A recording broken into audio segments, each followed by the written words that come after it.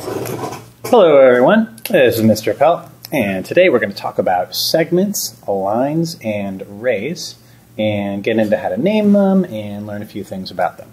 So here we go. First, let's just talk about how we name those things and kind of what they are. So a segment, a line segment, hopefully you kind of know this stuff. It might be a little bit of review. A line segment is, whoops, that's not the right tool. Let's try that again. Line segment is just straight. It ends. It has endpoints. It has two endpoints. In this case, there and there. So maybe I might label that point A and that point B. When we label points, we use capital letters always. And then when we name that segment, we would call that segment AB. And the way we label it is the capital A and B. We name it by its endpoints, and we put a little line segment bar over it. So you read that line segment AB. That's how you read it. You don't just say AB. Now, if you want to talk about the measure of line segment AB, if you want to tell me that the measure of that segment is, let's say, 5 inches long, sorry, my writing was bad there, then you would say AB equals 5 inches, okay? But this notation with the bar over it is referring to the shape itself, that segment. This notation is referring to the measure of that segment. Okay, moving on.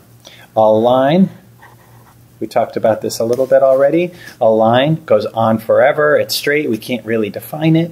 But it does have to be straight. You don't have to say straight line. It's assumed that it's straight. A couple of ways to name a line. Sometimes we'll name a line with a lowercase letter. Usually that's written in script just to make it easy to identify. So I might have like a lowercase l. So I could call it line L. But it can also be named by any 2 points on the line. So if I had, oops, I might already use that. So let's say I had point C here and point D there. I could call it line CD. If I do that, you put the CD with the line symbol on top. Notice the arrowheads are there. Big difference between that and this one where there weren't arrows. So that's the different notation. If there was another named point on that line, let's say that point E, you'd have a bunch of choices. You can name that line by any 2 points on that line. So I could call it line CE if I wanted to, because it's the line that passes through those 2 points. You could call it line DE if you wanted to. And you could even reverse the letters because the line goes forever in both directions, so it doesn't really matter. So that's how you can name a line. Now for rays, it gets a little bit tricky. I'm going to get a new page here so I have some room. So for a ray starts at one point and goes on forever, so it's sort of like a line cut off. Naming rays can be a little tricky because the order, the direction you go in the direction you're going in matters. So if that's point A and that's point B, ray AB would be the ray that starts at point A and goes through point B, so it would be going that way. With rays, the order matters.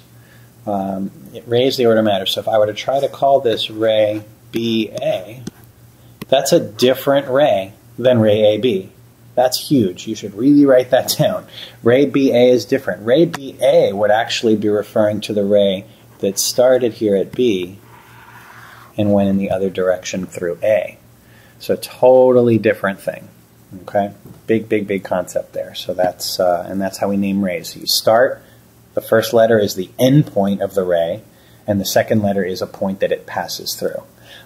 Again, like with before, if there was another named point on there, let me just get that red one off of there so we can just focus on this. If there was another named point, let's say C, you could also call this ray AC, because notice that's the same ray. It starts at A and it goes forever that way, so through B and through C. So either of those would work. But you couldn't call it ray BC. That would be a different ray, right? That would be the ray that starts at B and passes through C. That's a different ray than ray AC, which is one that starts at A and passes through C. Okay, so rays can be a little tricky, so hopefully you took some good notes on that. Okay, moving on. So talk a little bit about the difference between these two. I want to introduce you to this notation. Hopefully you've seen this one before. That's equals. So we say measurements are equal. Right? So I might say if AB is equal to 5 inches and CD is equal to 5 inches, I could say that AB is equal to CD, and what I'm really saying is the measure of segment AB is equal to the measure of segment CD, okay? Or a measure of segment AB is equal to 5 inches, whatever it might be. This notation is totally different. This is line segment AB, that's the shape. This symbol here means congruent. Congruent. Okay? Congruent means same shape, same size. Okay, so they're exactly the same shape and same size. So same shape, same size. Okay, so that's what congruent means. So you could say that two shapes are congruent to each other. So if AB and CD have the same measure, you might say that segment AB is congruent to segment CD.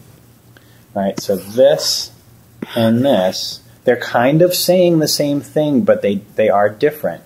This is, the shapes have the same shape and size. Those segments are the same size. This is saying whatever AB measures is equal to whatever CD measures. Okay, so that's some really important notation and thoughts around naming things. That's all for now. Thanks.